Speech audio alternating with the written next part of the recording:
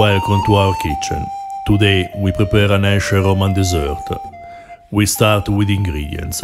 We need eggs, honey, olive oil, milk and black pepper.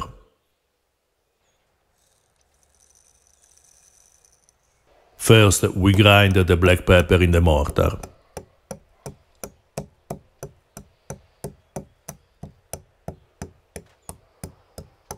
This recipe is part of the De Coquinaria, the ancient Roman cookbook, conventionally attributed to Apicius. It is included in the chapter called Dulcia Domestica, which can be translated as homemade sweets. These desserts are different and often simpler than other common ancient Roman sweets, usually prepared by bakers, such as placenta and savillum, that we prepared in previous videos. Another recipe we made from this Dulcia Domestica is stuffed dates. You find the link in the description below.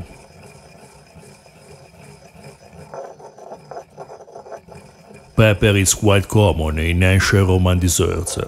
We find pepper in 7 out of 9 recipes among Apicius' Dulcia Domestica. Then we beat 4 eggs and mix them with 1/4 liter of milk and a bit of olive oil.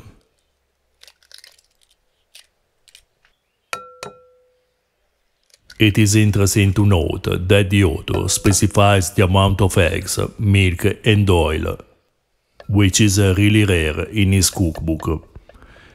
He uses for eggs 1 emina of milk, which is 270 milliliters, and 1 ounce of olive oil, 27 grams.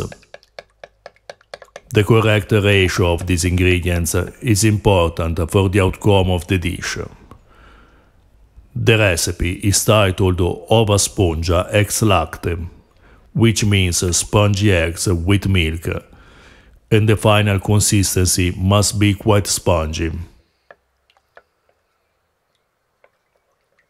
Among the Dulcia Domestica we find another recipe almost identical to this one, in which the honey is added to the mix instead of being drizzled on top at the end.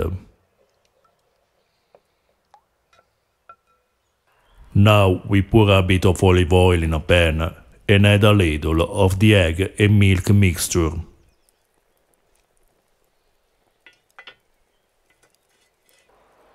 Honey is widely used in ancient Roman cuisine, often in small amounts to balance savory dishes and sauces. In this case we are preparing a dessert, so we need a good quantity of honey.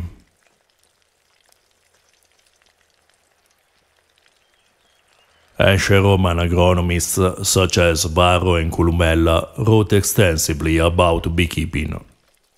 Columella tells us that the best honey is the one obtained from savory, followed by timbra, a plant similar to thyme and savory, thyme serpillum, oregano and then rosemary.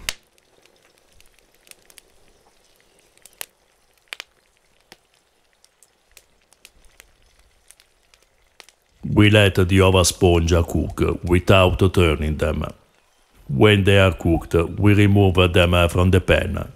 At this point the consistency is quite soft, but they will solidify a bit while they cool.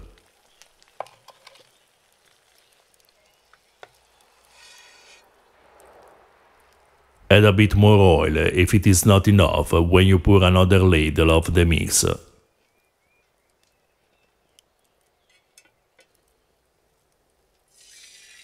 The author doesn't tell us which kind of milk to use. Cow, goat and sheep milk were all common in ancient Rome.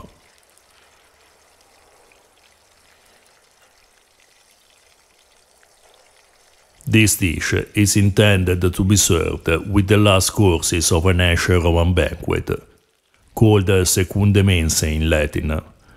During the secunde mensae, literally second courses in Latin, desserts were served with fruit and nuts.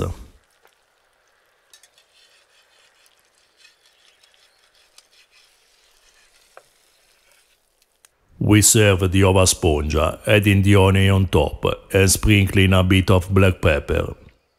This step, despite being the last, is the most important for a good outcome of the recipe. The correct balance of onion and pepper depends mainly on the onion you use. A onion with a complex and intense taste can take more pepper than a light and delicate onion.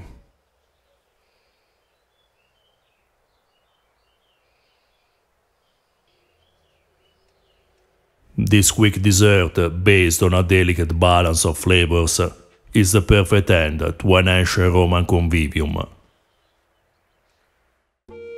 If you're interested in ancient foods and flavors, or you're just looking for unusual and delicious recipes, please subscribe our channel.